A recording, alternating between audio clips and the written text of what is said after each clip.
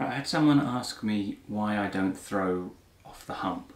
And for those of you who don't know, throwing off the hump is where you centre a larger ball of clay and then you take the top portion of the clay and throw from that, and then wire off that, take a piece off the top and then throw again from the ball of clay. So you'd centre a big mass of clay and then throw multiple pieces from it, so you don't need to re-centre clay for each one.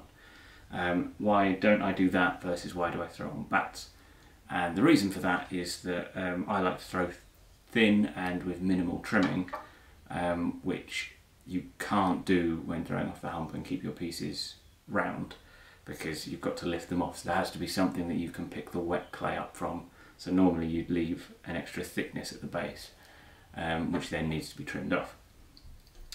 So my personal take on it is that any time you save in throwing, you lose in trimming and reclaiming the clay. But I have never checked to see how much clay I do actually lose from trimming. So I think that's be quite an interesting thing to kind of be able to look at numerically. And I don't intend to start throwing from the hump as a comparison, but people who do throw off the hump could chime in with their numbers.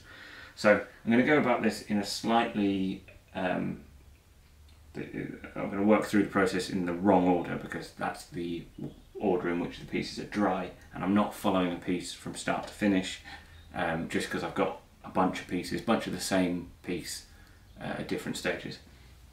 So I've got mugs ready to trim, and then I have some which aren't quite dry enough to wire off the bat, but should be in about an hour or so. So that's what I'm going to do. I'm going to weigh this one, see how much I lose from trimming, and then weigh that one to see how much I lose when trimming and wiring off the bat. And then, because they all start with 350 grams, they should be pretty comparable at each stage. So I should have something to write this down, but this is 277.4. So I will run through the trimming quickly, and then we'll see how much the weight drops. I've got a batch of Diamond Core Tools sent me a full set of their trimming tools, and there are some, well, I mean, they're all really nice. There's a bunch of interesting shapes. Really like the sawtooth one. It's great for, in fact I'll show you that trimming the rim of mugs in a little bit, because it's so sharp and rounded. You can get right inside the mug, where something like that, to get a cutting surface inside the mug, would be really quite tricky. That one cuts really neatly down. Love that one. And then there are some kind of more interesting shapes like that, which are great for trimming in the inside of holes, and one of those which you can actually cut a neat edge on the inside of planter holes with. But they do some really interesting ones, but then the kind of the standard shapes as well, which I've been using a lot of, and they've added little, like the bottom of each one shaped differently, so you can do different things with them, which some of them have proved really useful. Some of them I don't know quite what you'd use them for, but when you find a use for it, they're incredibly useful, and they're just kind of a free thing on the back of the tool. So you buy it for the trimming tool, and yeah, just to hand you have a useful shaping tool as well. What I do when I'm trimming these is I take the corner off the outside, I trim across the inside and define a foot ring, but I'm really just looking to come down a millimetre or so across the main body of the piece. I throw more or less to the finished thickness, so I open up all the way down to the base, and then all I want is enough of a foot ring that it sits on the outer edge. I don't want a really tall foot ring, because I find they're very annoying in dishwashers when the base fills up with water and you get an otherwise dry mug out that's got a little puddle on top. So my personal preference is for a very minor foot ring, enough that it sits flat, but not so much that it has water pouring up in it. Zine ball modelling tools, absolutely love these for shaping and defining the foot, and then add a swirl across the middle. And then I've got this really soft rubber rib that I can't seem to buy anywhere else, and this one's getting a bit worn out, so I'm really hoping they come back in stock at some point, and I can buy another one before this one actually falls apart. But it's just a bit softer than anything else I've found. And it works really well. So that is how I trim the base of my pieces, and the final weight after that is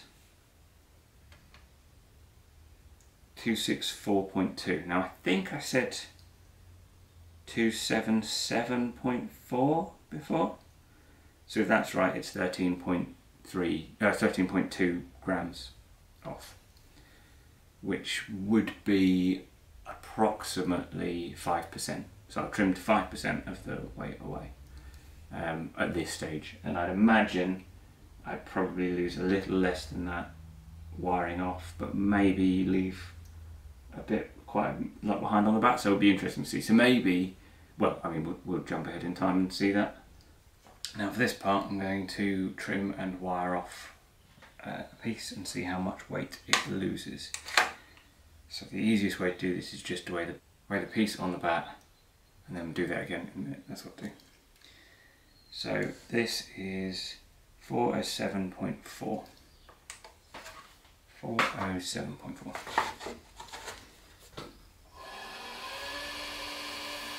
So all I do when trimming pieces off is I put a swirl in the base,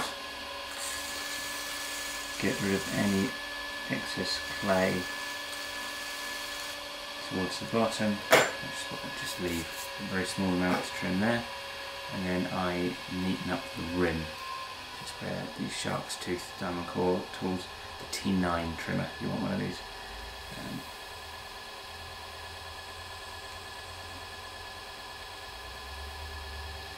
I just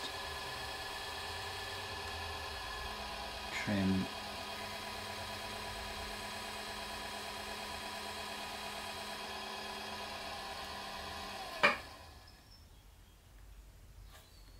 a little away, which is about right.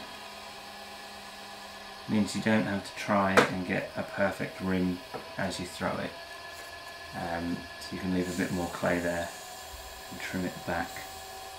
It makes the piece more robust rather than having a very thin thrown rim. And just smooth over any join between the trimmed part and the untrimmed part. And that'll do. So that's what I do for these, and then wire off, tip out any trimmings, set that aside. So I have to double check, but I think I said 407.4. So the weight now, oh, I don't need to zero that. Weight now is 393 dead.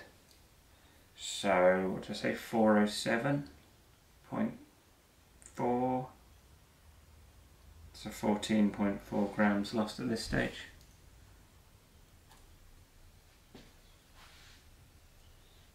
I think that makes it about 10% overall.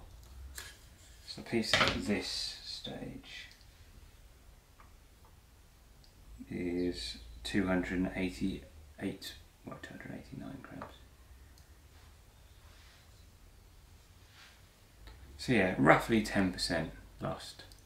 And the point this whole video is getting at is I'd be amazed if you could get away with that with a piece thrown off the hump. I would have thought you'd need to trim away more clay than that, but it'd be really interesting to see actually. I might have to ask some potters that do that to do their before and afters and find out what the comparison is. Right, I thought I might as well grab a piece from my reject pile and smash it, so show you the cross section. This isn't quite as good as I would be aiming for, but this is broadly speaking about right. So I'd be aiming for about 4mm through the base. Then you get that little kick for the foot ring, and then 4mm, and then fairly even up and taper for the rim, which is where I trim it off. So this is a little thicker, but then this is a rejected piece. That is, broadly speaking, how the cross section of my pieces would look, but a fraction thinner.